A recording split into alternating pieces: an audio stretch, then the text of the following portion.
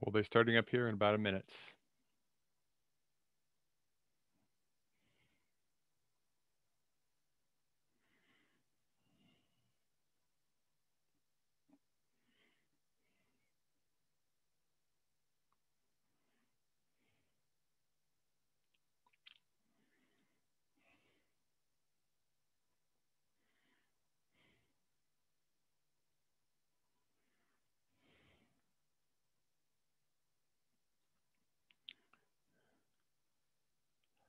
Good morning and welcome to another one of our Topical Tuesday webinars. I'm David Orr. I'm the director here at the New York LTAP Center, the Cornell Local Roads Program.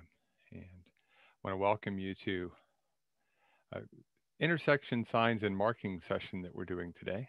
And hopefully you'll get something out of this. Our goal today is pretty simple. We're going to be talking primarily about signs and markings, but we're going to spend a little bit of time on geometry and also on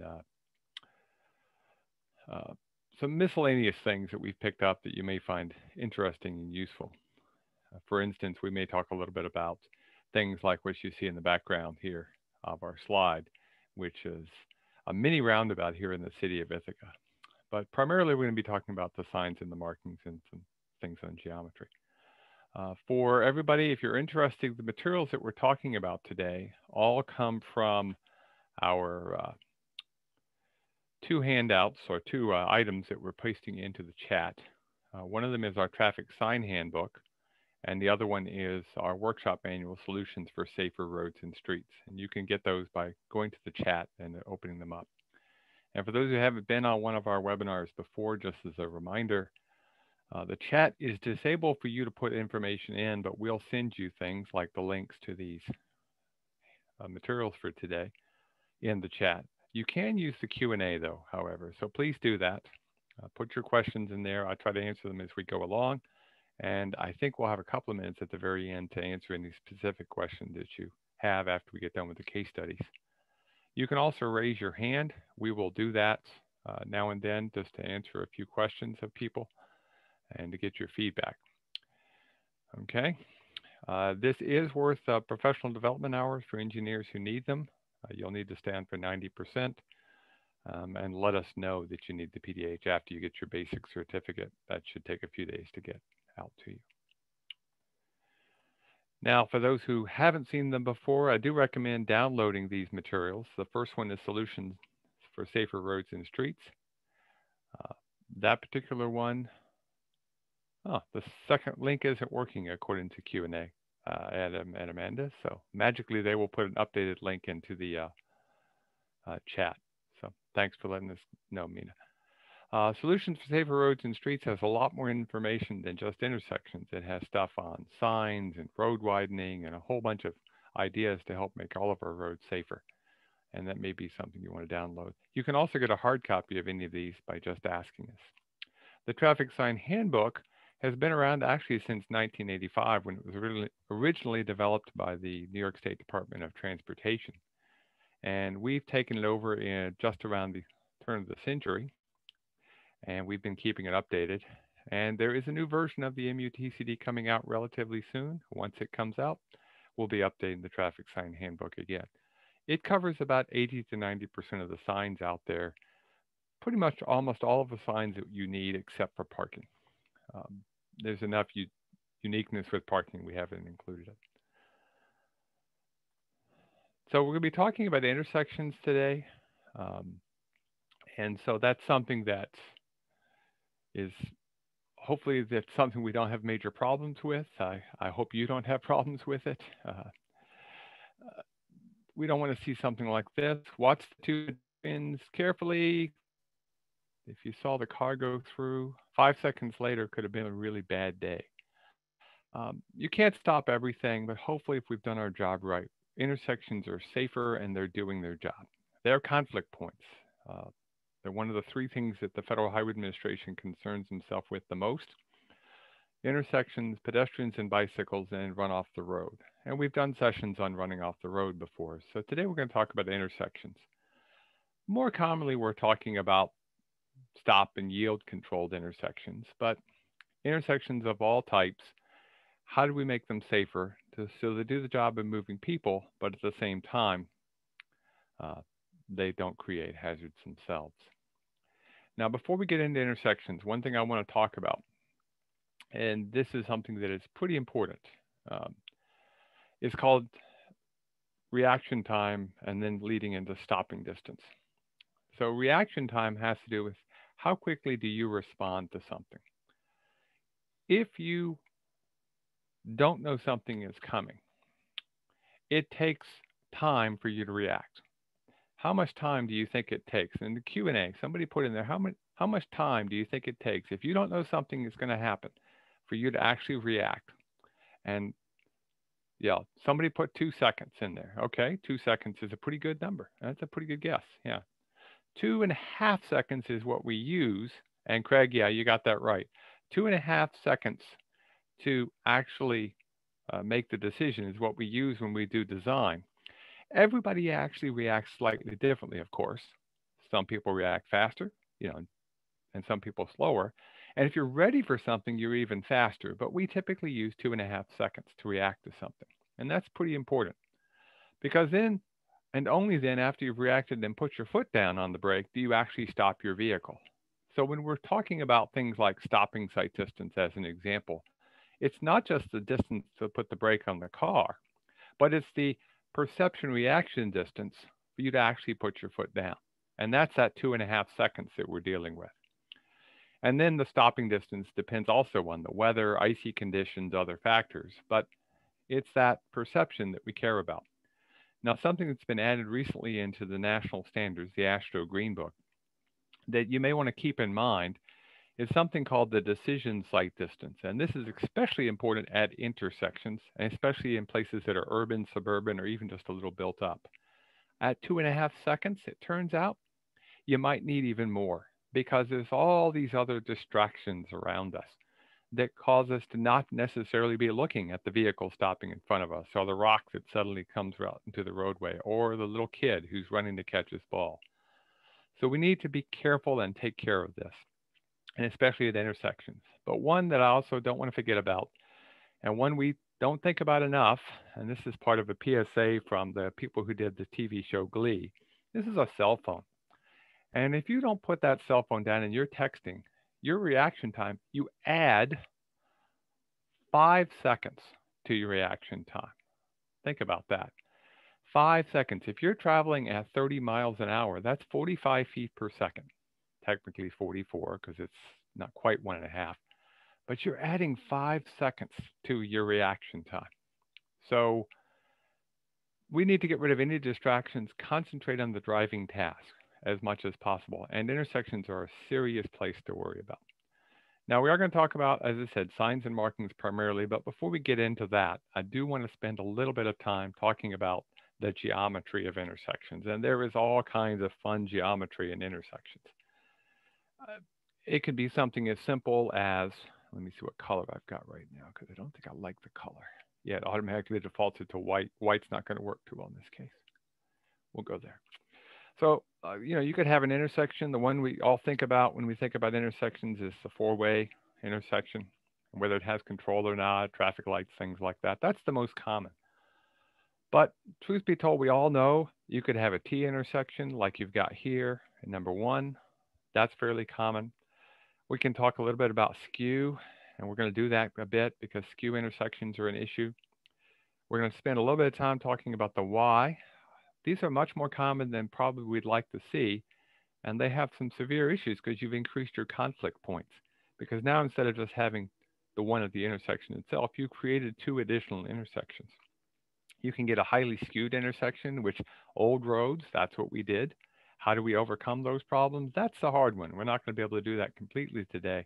But when you get odd intersections like that, think about how to reduce the chances of a crash by looking at that reaction time, that sight distance.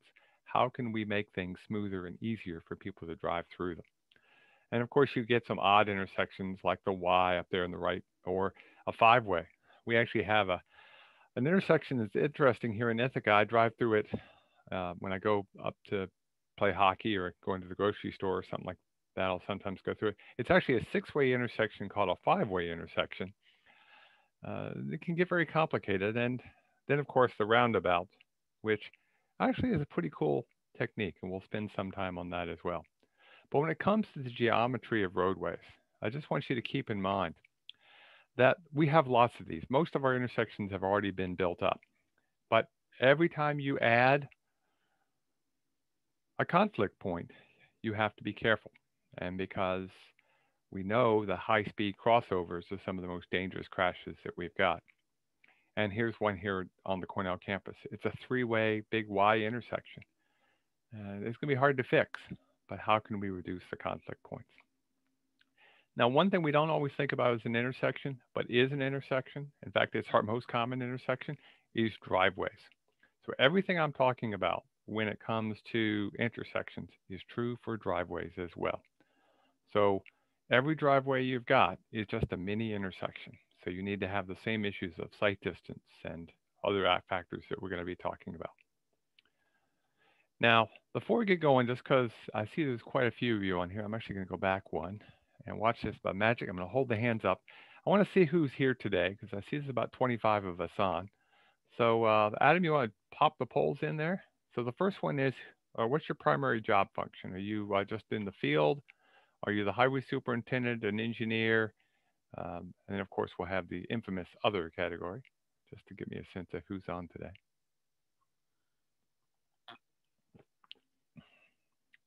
Okay, so about half of you are engineers, and then a split between the other and the highway worker. Okay. Okay, next poll. I think that's, let me see.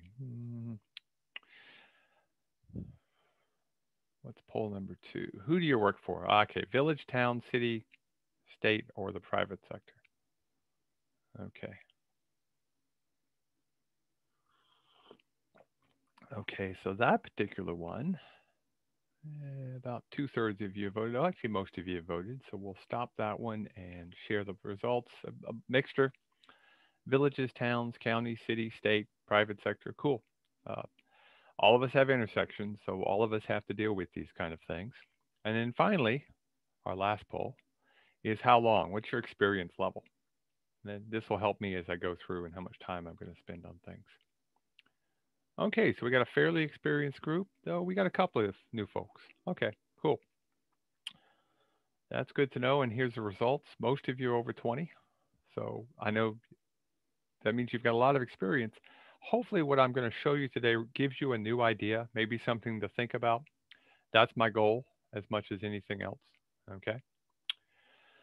So let's talk about first geometry, some things you might want to think about when you're looking at intersections. And I know these are not always cheap fixes, but as you're making upgrades, think about these kind of things if you possibly can. So we're going to start with skewed intersections. Now, this is an extreme skew, but they're not that uncommon. Skews are very, very difficult. Okay.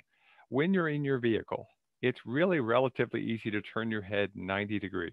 So wherever you are right now, just to take your head and turn it like you would if you were sitting and driving and see what you can see. Okay. So pick out something that you can see. Now, and better yet, put your hand where you can see it. My hand's disembodied because of the electronic background, but I'm going to put my hand where I can see it. Now, actually leave the hand still, turn your whole body and focus on that hand. Look how much you've missed. Everything behind your hand you don't see. So if there's something behind you, for instance, a highly skewed intersection, you can't see necessarily. So you have to turn your whole body, which is very difficult to do when you're in a car or worse yet, a truck that's got nothing even in the back. So a skewed intersection can be very risky, which is why we actually try to shoot for as close as we possibly can to a 90 degree. Okay. The closer to 90, the better, because you can see in both directions. We can go up, 10 or 15 degrees off of that, a slight skew, but even a slight skew can cause an issue. Okay. So closest to 90 as you possibly can. But of course, that's not necessarily going to be cheap. So if I have a highly skewed intersection like this, what are my options? Anybody have an idea of what I might do in a situation like this? If I want to get close to that 90 degrees, what could I do here?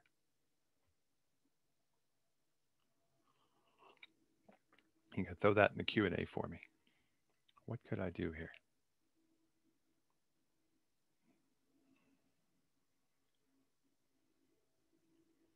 You could curve the road coming into the main. So what you would do in that case is you'd come in here and you'd figure out where the center line is and then match it back in. Yep, a small curve, realign the roadway. That'd be great. That's optimum. We know that that's not necessarily cheap, but that's a possibility. And you'll actually find when you start looking at your intersections, figure out what the actual traffic is. Sometimes it turns out history has put the stop sign here, but the real traffic is actually on this diagonal road. And you may actually have a situation where this is the minor road over here. Actually, I'll put it up here, the text. This is actually the minor road. In that particular case, you might actually want to come in here and curve this road in and then make this the main through road. Before you spend any money, really figure out what you want that alignment to be. And yes, you may put a turning lane in if, depending on the traffic, you actually could put a turning lane for the people coming here to get onto this roadway, depending on the traffic volume. Look at the intersections carefully. Take your time. It's well worth the time and effort it takes. But one thing I want to tell you, if you are redoing any intersections, think about the vehicles using the intersection, okay? Cars, trucks, and of course, semi-tractors, things like that. And a good rule of thumb for that skew is you want to have enough distance for the larger vehicle to actually sit at a 90-degree perpendicular, okay? This is one here in the city of Ithaca that was done about 20, 25 years ago. And it's not long enough of a straightaway for a vehicle to be able to actually sit 90 degrees and see in both directions. This is a hard one. It's actually a four-way intersection you can see off to the left. That's a tricky one. But if you can, really what you want to think about is a longer turn distance. Now this is one that was under construction, had just been done, wasn't quite finished yet. You can see the old skew here, and it was being taken out at the top of the picture. And they did a nice job of turning it with a long enough distance so that the larger vehicle, the truck or semi-truck, depending on what you've got, can actually sit at the 90 degree. It's actually quite safe to do that. But of course, you have to have sight distance in both directions wherever you bring in your new intersection, okay? Now, the other thing you want to think about is those Y intersections, okay? Now, I know I've got a photograph of some good Ys that have been fixed. I spent way too much time looking for them. I couldn't find them. So I went on Google Maps and found at least a Y intersection out there, an example of what I'm talking about. You've probably seen these. You've probably even got some. Older roads, we tended to put a Y in here in both directions. In this case, I need to get my yellow pen. There we go. So essentially what happens is you get a situation where you've got a big Y like this. When you had slow moving vehicles, horse and buggies, things like that, it actually made some sense. You could come off and go back on, and it wasn't the issue of high speed. So there wasn't people having to stop. But now if you try to do that same thing, the problem you run into is you create essentially two highly skewed intersections and an intersection right here in the top of the Y that nobody really knows who has right of way, and you can sign it till the cows come home. Try to remove these as you can. The great thing is if you've got these, it's in your right of way, so you can come in here fairly easily and make yourself a nice square, okay? Again, following the same rule that when you're done, you've got enough room for your larger vehicle, your truck, to sit in the perpendicular section, okay? Now, of course, when you're done, you need to be worried about the corner radius. If it's too sharp, your trucks can't get around the corner and they swing into the other lane. That could be a problem for you. So Again, think about that. But if you're in an urban area or you have any pedestrians, you don't want that corner radius to be so large that now the pedestrians have a hard time trying to cross. So that's a balancing act. You might be able to go in there and put mountable curbs, but again, think about who's using the roadway, who's using the intersection. Okay. You can put in turn lanes. Now, this is an interesting one. This happens to be down in Big Flats, not too far from the Elmira Airport, where they put in not just a turning lane like you might see where you just widen it here at the stop sign, but they've actually put a whole separate turning area, and then they come in with a merge section, just like you would off the interstate, and bringing two lanes together. It's a pretty cool little intersection, actually. Um, Again, when you're looking at your intersections, think about the traffic, where is it going, and try to deal with all of those various situations that you have to deal with.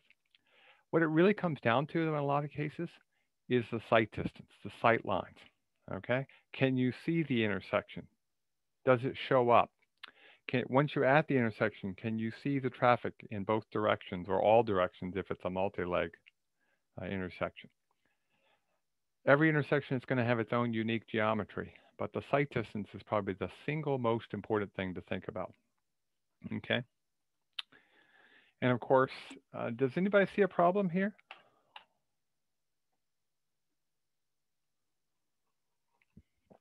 What do you see in the Q&A? What do you see? Yeah, visibility is very poor. Yeah, it feels more like a driveway. I like the old truck, by the way. If you look carefully in the background, you see a nice old truck there. But yeah, there's a pine tree blocking the sight distance. So what are your solutions here? Assuming you can. First, we'll worry about you could cut the tree down, possibly. Yeah. And you may need to from a safety standpoint. Okay. I know politically that can be very, very difficult, especially in a small urban area. And depending on traffic volume and speed, that could be difficult. So, one thing you may have to do as a minimum is replace that stop sign, a yield sign with a stop sign. If you don't have the sight distance and you can't get the tree cut for a variety of reasons, even if it's political, you need to think about public safety. And I know people don't necessarily want that stop sign, but you may have to put it out. But even then, there's a minimum sight distance you'd need to have. And so let's talk about what that minimum sight distance is. Okay. Now, in the Solutions for Safer Roads and Streets, you'll see a series of drawings that talk about these sight distances. And this particular one happens to be for the sight distance for at a square crossing. Okay. It changes, by the way, with skew, but that gets more complicated. Assuming you're about 10 feet back from the edge of the roadway, which is where most people tend to stop, whether they have markings or not. And then you can see to the right line of sight. You can see to the left, the line of sight. And you have three choices. You can either make a left turn, cross, or a right turn. And in terms of the biggest sight distance you need, it turns out that is either the crossing the major road or the left turn, because you've got longer time that you need. And actually, depending on the vehicle, it could be a truck turning, can be one of the longest sight distances that you need. So if we look at measured in feet, depending on the speed of the traffic on the major road, you can see the distance that you need to be able to see that sight line distance. Okay. Okay. That's that line of sight. And the sight distance, even though we can see it a diagonal, we measure it parallel to the major road. So how far down that major road do you need to see the vehicles? Okay. And that's in feet. Okay. But let's look at it in a different way. Let's take that sight distance in feet. Now, earlier I said if you're traveling 30 miles an hour, you're actually moving about 45 feet per second, 44 if you want to get more precise. The actual answer is if you take the speed in miles per hour, okay, let's get a different color here. Let's try this color. So you take the speed in miles per hour times 1.47. That gives you the speed in feet per second. Now, I don't know about you. You can do it 1.47. I just do 1.5. It's close enough. Okay. But if you can think about that, if this, you can take the speed at 30 miles an hour or 40, and you multiply that out, 30 becomes about 45, 40 miles an hour is about 60, and so on. You can actually then say, well, how many seconds of sight distance do I need? Okay. So let's take those same numbers, and rather than measuring them in feet, let's measure them in seconds. Okay. So if you're a car sitting at the intersection, the time you need to see for those left turn and crossing maneuvers is about 7.4 to 7.7 seconds for the typical speeds we see. In other words, if you think about it, you need about 8 seconds of time. For a single unit truck, like a dump truck, you need about 10 seconds, rounding up and being conservative. For a tractor trailer, you need about a dozen seconds. Okay? So here's a way to actually check out your intersection. Stand at the intersection about where the vehicle would be. Get yourself at the height you'd need to be. For a person in a car that's about 42 inches, so you have to crouch down a little bit. If you're in a truck, you may need to be in a truck to get to the right height because you're actually up a little bit, as you know. But if you think about it, wherever you are, for the car, if you're standing there, watch vehicles go by, and if you don't have 8 seconds of time, you've got a problem. Okay? For a single unit truck, a dump truck, you probably need about 10 seconds of time. And for a semi-tractor trailer, if there's a large number of semi-tractors using that particular intersection, you need about 12 seconds. And it's a good way to quickly check to see the safety of a particular intersection. It's a little bit less for that right turn maneuver, but truth be told, it's so close that just check both directions, 8, 10, and 12 seconds, looking at the primary vehicle you're concerned about. And if you don't have that, then you need to start thinking about, how do I improve the geometry? How do I improve safety? What do I need to do to make things better? Okay. So now let's talk a little bit about the signs. Okay.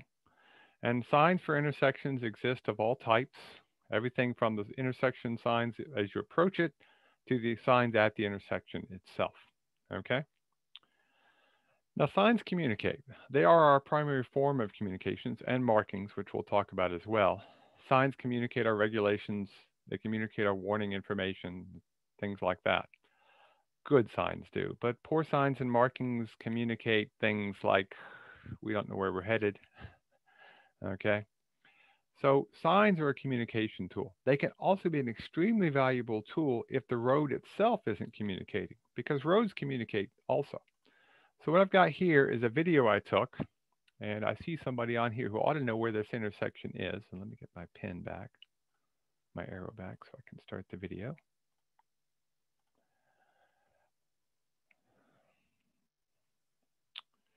Okay, you can see the stop ahead sign. Okay. That stop ahead sign is pretty important. Imagine if it wasn't there. We're cresting over a hill. Whoops, I went too far. There we go. What does your brain see? Your brain actually sees the hill in the other direction. You don't see that intersection.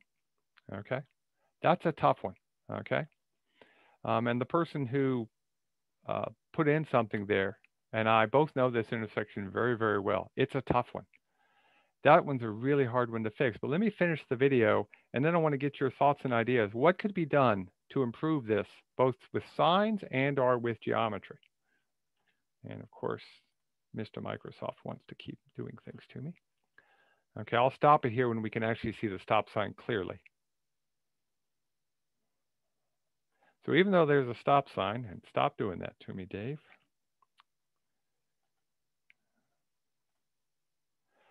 Any thoughts and ideas of what could be done in this particular case? Because it's a tough one.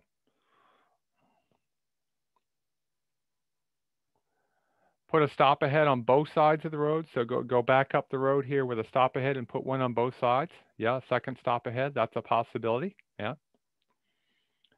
Possibly taller signpost. Okay. The one thing I do like here, I really liked when they did it, was they put in what are called conspicuity marks, which are those extra uh, signs on there that warn you there's something different. You could try a larger sign panel.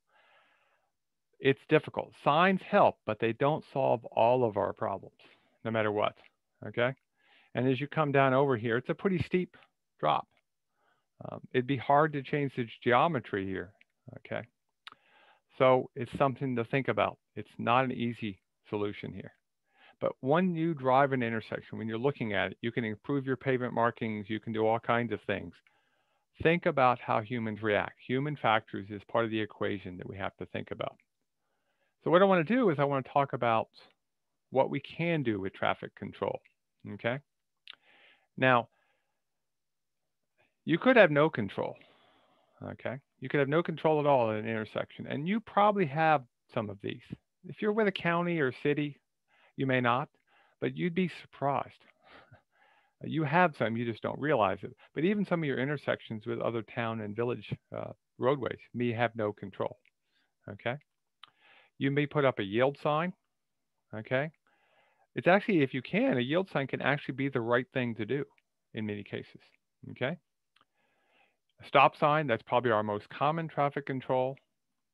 Eventually, we think about putting in a traffic signal. And then finally, I put in roundabout. Now, some people would say, wait, that's a geometry issue. You showed a roundabout before. I did. That's why it's an overlap. Changing to a roundabout is a form of changing the entire traffic control. And we'll talk about that just a little bit. So no control. Does anybody have a no control intersection in their municipality? You can either put it in the Q&A, or if you know you've got one. You don't have to tell me where it is. I just want you to. Yeah, you do. And by the way, everybody does. You may have one officially, and if it's between two municipal roadways, your own system, or an intersecting with another agency, they work really well for low volume, really low, like under 400 vehicle per day kind of thing. Really good sight distances. Okay, they can work well. And by the way, think about your driveways. Most driveways are essentially no control. Technically, you're supposed to stop, or you control yourself how many people actually stop at the end of their own driveway. But that's a no control situation. So when you sight your driveways, think about the fact that you're not putting up a stop sign. You want good sight distance. Okay. Next thing we go to, and this is usually the minimum you see on the municipal system to municipal system, town to town, town to county, things like that. It's a yield sign. Very effective when there's plenty of sight distance and there's low delay. There's not a lot of traffic. Because remember, the signs are not there to stop the vehicle. They're to assign right of way. Okay? Who's got priority? So you could go to a stop control situation. Okay? But you're not using that to slow traffic down. You're really using that to assign who's got the priority, who's got the right of way. And you can get some interesting situations, like this is one here right at the edge of the Cornell campus, where the vehicles that coming onto the state highway have to stop, but the road actually goes straight. And so they've actually put up a sign under the stop sign that says oncoming traffic does not stop, to warn people, hey, they don't stop coming at you. And I walk through this intersection going to work every day, and it is an interesting thing to watch. And you can tell when people aren't used to the intersection. So things to think in mind. Just please don't use stop signs as traffic control in terms of slowing traffic down. You see things like this, double stop signs. Putting up an unwanted, unnecessary stop sign can actually make things worse.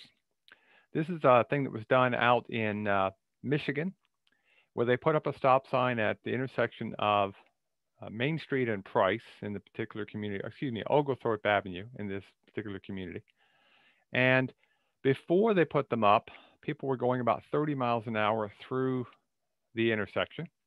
And by the way, the speed limit is 25.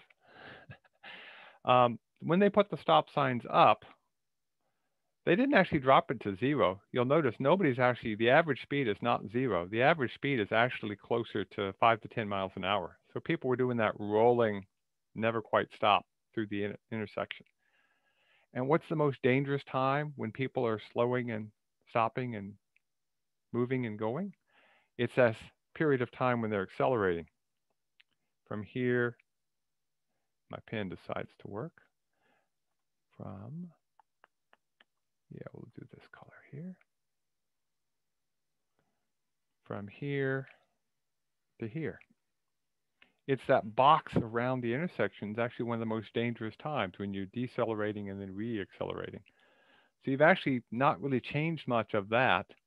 And what people did is they started going faster in the areas a little further away to make up the time. Artificially slowing people down can actually make things less safe. And this is just speed. The crash rates went up, as you might expect. So be careful. Stop signs are a great tool, but they're designed to just assign who's got the priority in an intersection. And good signs help. Poor signs like these can actually do more harm than good. So keep that in mind. Now, one question we do get asked, and you may not have this happen often, but it's something to think about is, where am I going to put up a stop sign or a yield sign? In your traffic sign handbook, you can, as I say, download it, or we can send you a copy. We have plenty of them. We've actually got a table in there that will help you figure that out. And there's a graph to help you figure out as well. And the concept behind this is, if you've got enough sight distance where you can actually see the vehicles on the side road, on the major road, uh, and stop in time, then you can get ahead and put up a yield sign. But the key is, do you have enough sight distance? Now, again, this is assuming a relatively low volume, okay? Not a lot of conflicts. Well, the way you do that is pretty simple. You just have to measure the distance to the object. It could be a tree, it could be a building, something that blocks your sight distance. And the thing is, if you measure parallel to the major road and parallel to the minor road, the fact that there's a skew drops out of the equation. You don't even have to worry about it. So it's actually pretty cool that way. So if we have an actual intersection that we're worried about, okay, and we measure B at, say, 45 feet, again, parallel to the minor road. So on the skew, you actually measure it. And the speed limit on the road is 55 miles an hour. Well, then you can use this table, go down the table, and tell they intersect. So if B is on the left column at 45, 55 miles an hour, and they intersect at 268 feet, I always round that up to 270, okay? And yeah, we see that you're in there, would like a copy of the handbook. We can get you a copy. We'll email you if we need to get your mailing address, because they don't let us mail things through email yet. They're working on it someday. I can see it happen. But so it's a pretty cool way to decide whether you could possibly put up a yield sign. It's also a good check to see if you have enough sight distance. Because if you aren't even close to having this sight distance for a yield sign, then you know you probably need to be not only thinking about a stop sign, but maybe you've got other things you need to be worried about as well. Now, when you put up these signs, you may want to put up conspicuity markers, things on it to alert people. You can even put a thing in the short term that says new, okay? And you may even want to think about a stop ahead sign, and we'll talk about that here in just a second as well. At some point, you get enough traffic, you can put up traffic signals, okay? Again, we're just talking about intersections in general, but traffic signals are a natural progression. But when you put them up, again, think about what people will see. That's the same intersection. Do you see the signal head? Anybody here can see the signal head? There's actually two of them. One signal head is way over here to the left. And I got to get a pen color you can see. Over here to the left, and one over here to the right. Now, it's an old intersection. It's been grandfathered, but as they decide to upgrade it, they have to decide what do they do to improve the conspicuity of that particular signal head. It's in an urban area and don't typically have a lot of issues with it. And they do have some ahead signage, some warning signage. But again, think about those human factors whenever you're thinking about intersections. And of course, you could put up a roundabout. There's big controversy. Some people love them. Some people hate them. Um, it's a challenge for everything, but the big key here more than anything else is if you decide to put a roundabout in, and they don't have to be the big ones, they could be a mini roundabout like you saw in the very opening photograph. Think about them carefully. They can reduce the conflict points. And more importantly, they reduce the crossing conflict points, which are the most severe crashes that we have to deal with. You can go from 32 vehicle conflict points down to 8, and none of them are crossing. Okay? So, something to keep in mind. Roundabouts is just an idea. We could spend a whole session on just roundabouts. Okay? Now, when it comes to an intersection, this is further back, but do you need an intersection warning sign? Do you need to put one up ahead of time? Some agencies put them up for every intersection, some agencies don't. But let's talk about whether you need them or not. This is actually in the handbook. Okay. What we did is we went through and we checked the math just to be sure. We made some minor modifications to the distances in the current version. But the concept is this. If you think about that sight distance thing again, remember those sight distances? This is the distance you're sitting at the intersection. And there's different distances for the speed that people are traveling. The low end is stopping. You got to be able to stop before you get to the intersection. Okay. Otherwise, you have to think about whether or not you've got to do something else with either geometry or signage. Passing is another type of sight distance. We don't want people passing at an intersection. Okay. And so if you've got a intersection inside the passing zone, you may want to mark it that way. But at the same time, that could also decide whether you need to put up an intersection sign or not to warn people, hey, you might not want to pass here. But it turns out truck turning, getting those trucks off the minor road onto the major road, is actually the more critical issue. It takes longer. It's got a longer distance and a longer time. So being conservative, we rounded up a little bit. But if you think about it, if you're in the zone between truck turning and stopping, you might want to put one up. You may. But if you're below the stopping distance, you can't see, absolutely you should put up a sign. And of course, we put it in the table inside the traffic safety handbook, rounded to the closer 5 miles an hour increments, just like we mark the roadways with signage to keep it pretty simple. So in the red area, you should put up an intersection. In the yellow, you may, depending on other factors. And of course, if it's outside that, you can see further than that, you normally don't use it unless there's some other factor. Again, thinking about those human factor issues. So one last question on signage. What's the proper sign here? Is it the Y? Is it the center sign? Or is it the one on the right? So which of the three is it?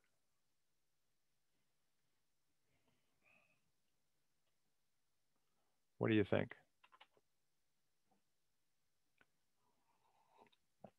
Some people say the center.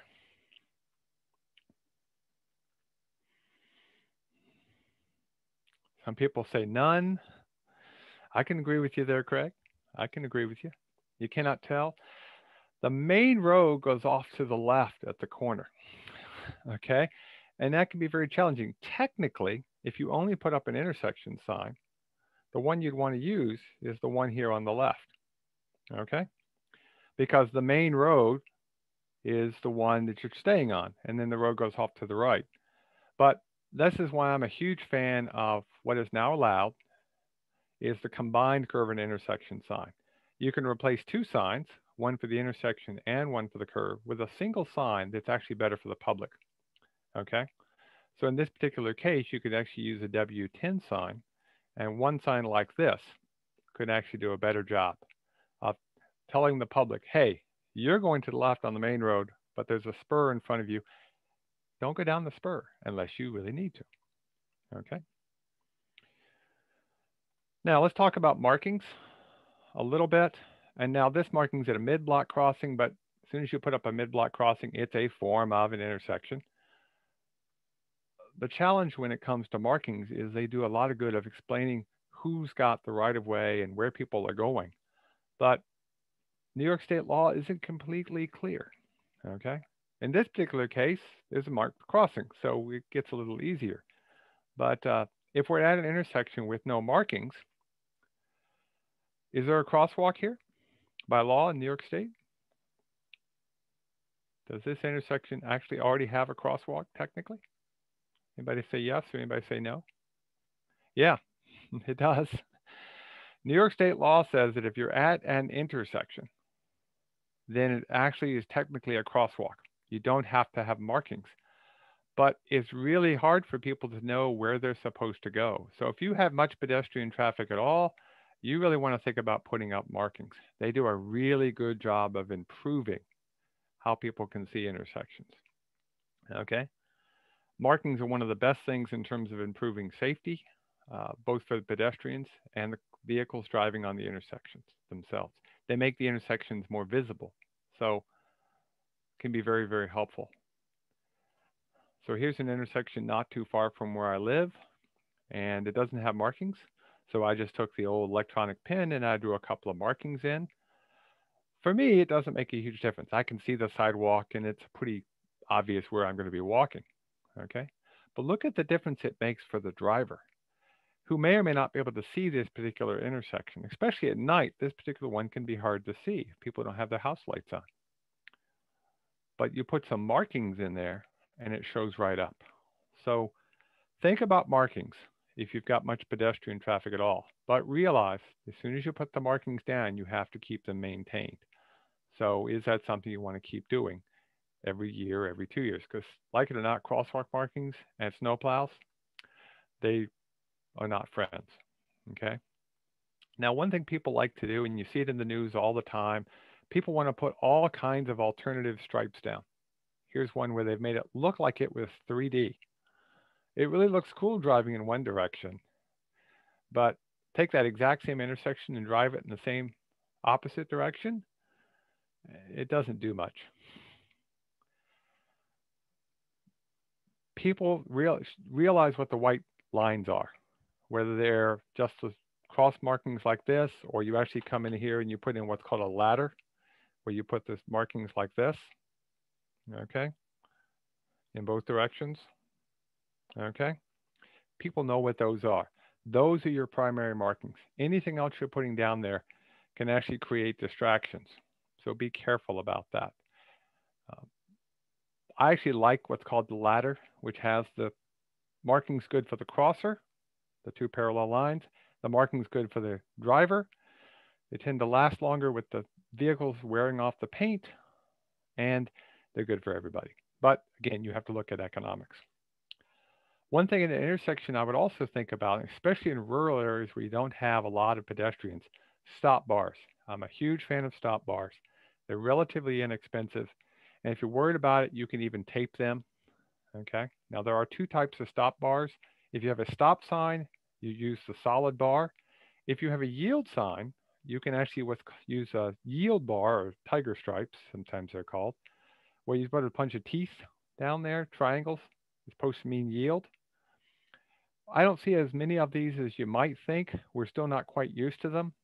Uh, Supposed to be using these when we have a yield sign up. The goal is to tell people where to stop their vehicle, because if you don't, they'll tend to stop a little bit too close. You really want them stopping at a particular location, put up a stop bar. Plus, it defines the intersection even better. Even in a place with relatively low volume of traffic on a narrow urban street, like a village or a city or even a hamlet, a stop bar can make a big difference, helping vehicles know where to stop. And even if a stop sign gets knocked down, you actually can use a stop bar to help you navigate an interchange. Okay. Now, there are lots of other things that we can do with intersections. Uh, some other ideas we can think about. We could put in wider stripes for everything on the crosswalk markings, the center line markings coming to it. We can put up bigger signs. Okay. We can put on signs on both sides. For pedestrian crossings, we can put up the countdown timers. In fact, they're now required in a lot of cases. You can put in traffic calming and bulb outs. But I just want to give you a couple of ideas for interchanges that have become more popular over the last couple of years, but you don't see a lot of them here in New York State. And the things we may want to be thinking about, especially when we get some odd situations or we're not quite sure what to do. Okay. Now, these are concentrated mainly on pedestrian issues, but you could even think about using them in some rural areas. There are some. Now here's one. This is called the Rectangular Rapid Flashing Beacon, RRFB. And I actually like the RRFB. I think it's a pretty cool little device. Okay. Let me get my arrow back so I can get this to play. These can actually work pretty well in the rural area. Like if you had a camp and you only had crossings now and then, you could cover these signs up except during the camp when it's open. And when the camp is open and you actually want to use the crossing, they would activate this by using a push button. So most of the time it would just be covered. Camp season, it would be open but not flashing. And then when actually used, it would actually flash. Okay. And this is me crossing and my lovely wife taking a photograph of me walking like an idiot across the street. Okay. But they actually work pretty well. And you'd be amazed how well those actually work. Okay. There are some places those are automated where they actually automatically can be detecting pedestrians. It's a little more expensive. Most of the time, just hit them with your elbow and they work pretty well. Okay. Now, if you need more than that, you can actually go up to something in an interchange where you don't have a traffic control. You don't have a traffic light, but you want people to stop for the pedestrians or the bicyclists. But bicyclists, by the way, should be walking their bikes in these cases, but they don't always do that. This is something called the pedestrian hybrid beacon. You may have heard the term hawk light. Okay. I actually like these things. They're pretty cool. And if I had a full another 20 minutes, I could show you some video of this. Just search for pedestrian hybrid beacon, and there's some pretty good stuff out there. My favorite YouTube video on this one actually comes from, I think it's the state of Delaware. Okay. Well, no, excuse me, Wisconsin, state of Wisconsin. The concept is these things are dark most of the time. Okay. I took this photograph when I was on a trip out in Milwaukee, Wisconsin. Can you see the pedestrian hybrid beacon? No, you can't. It's dark most of the time. Even when you get close to it, it's dark. And that's the idea behind this. Most of the time, the traffic just keeps going. But when somebody wants to cross, they activate these things. It starts flashing yellow, warning people something's about to change. Then right before it changes to all red, it turns solid yellow, just like you would at an interchange. And then it becomes all red. And so it's just like a traffic light. It's all red. So now the pedestrians can cross. And partway through the cycle, it then actually starts flashing red, which tells drivers, hey, if there's no more pedestrians, you treat it like a stop sign. You can start moving again. And then it goes back to being all dark at the very end after a quick yellow flash. It's actually pretty cool. And they actually have found very good success in reducing the crash rate and, more importantly, the injury rate, because the speeds go way down. And remember, speed is what kills when it comes to pedestrians and vehicles. Okay. Now, there are other things we can do, raise crosswalks, speed humps, all kinds of fun things you can do at interchanges. But again, think about human factors. So what I want to do is I want to spend just a couple of minutes on some case studies, get you thinking about what we talked about. And then I'll have a couple of minutes to answer some questions if you've got any. So our first one is a case study. Now, the interchange, I'm not looking at this one here, though it's an awfully long pedestrian crossing. I don't know why they don't put it up here where it's narrower. We want to reduce the distance. What I'm worried about is way in the distance, you can actually see there's an interchange down there. Okay, so you're coming down this roadway and you come up past a stop ahead sign and you come to this interchange. What would you do here differently at this particular interchange? And it's, by the way, an all-way stop. Not always a fan of all-way stops, but this one happens to be an all-way stop. What would you do here? Any thoughts?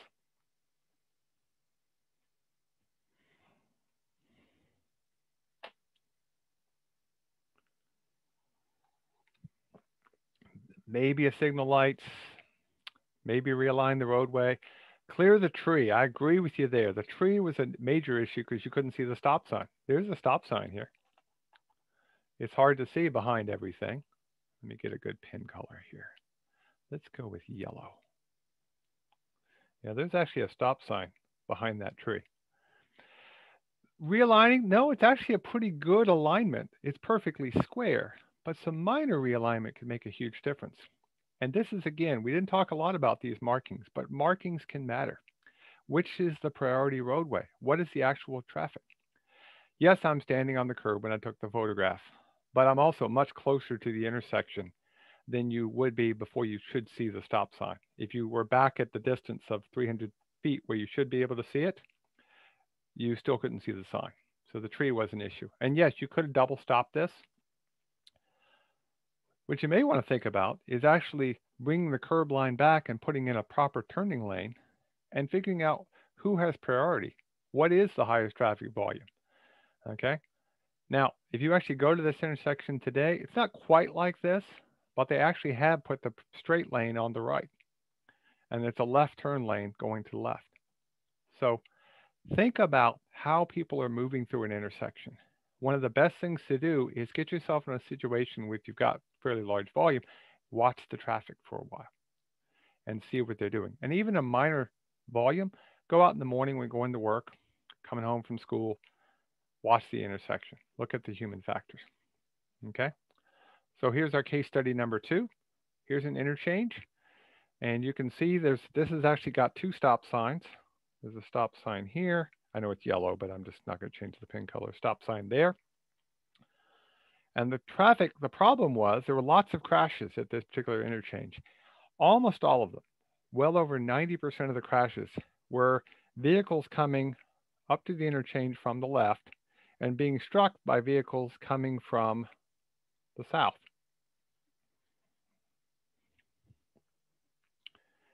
So what do you think the problem is? Why are all the crashes occurring to the south, even though that picture that you see there is taken to the south? There's huge sight distance. There's not a sight distance problem here to the south. In fact, if anything, the sight distance problem, as you see in the bottom right, is to the left. So what do you think's happening here? And what would you do about it? Is distracted driving always a possibility, but the fact that 90% of the crashes were occurring people to the right and not to the left, and the volumes weren't that different, we thought there was something else. You always have to worry about distracted driving. A stop ahead might have been needed, things like that. Yep. Do you remember I had you put your hand up and glance to the left? You look at that hand and look at all the things that you missed. What happened was, we noticed people would get up to this interchange, and this is all busy here. Very hard to see, okay? But you look to the right, the intersection is skewed behind us, just a little bit outside that range where we really want to be at 90 degrees.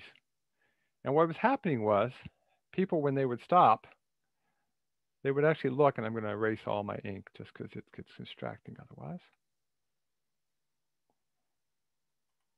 When they would stop, they would look to the right, and they would see down the road, but they would miss the vehicle coming here.